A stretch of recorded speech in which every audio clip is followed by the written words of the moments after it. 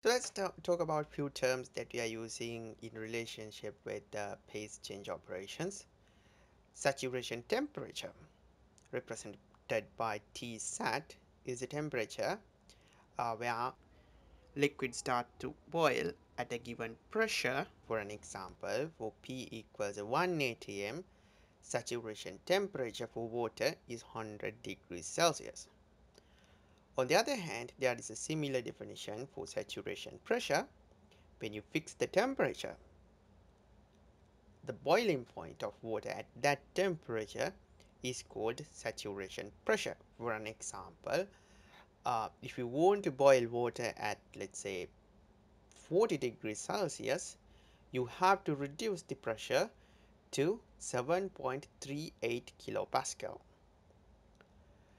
Latent heat is another term that we are going to use. Latent heat of vaporization and latent heat of fusion is two different types of latent heat. This is the heat that you have to supply to do a phase change. For an example, here at point 2, you have saturated liquid. So if you want to change this saturated liquid into saturated vapor, you have to add some heat. And remember, when you are adding this specific amount of heat, you are not seeing a temperature change.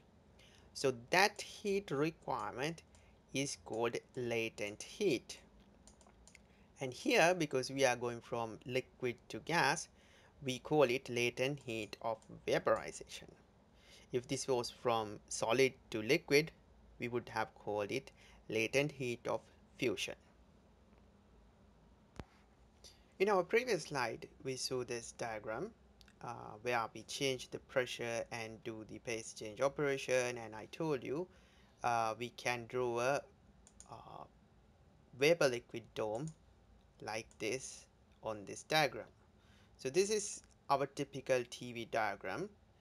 We start by drawing the vapor liquid dome, and these lines represented by dotted lines here are called constant pressure lines, and the left hand side of the vapor liquid dome is called saturated liquid line, and the right hand side is called saturated vapor line, because that is where you see the saturated liquid and saturated vapor on a process.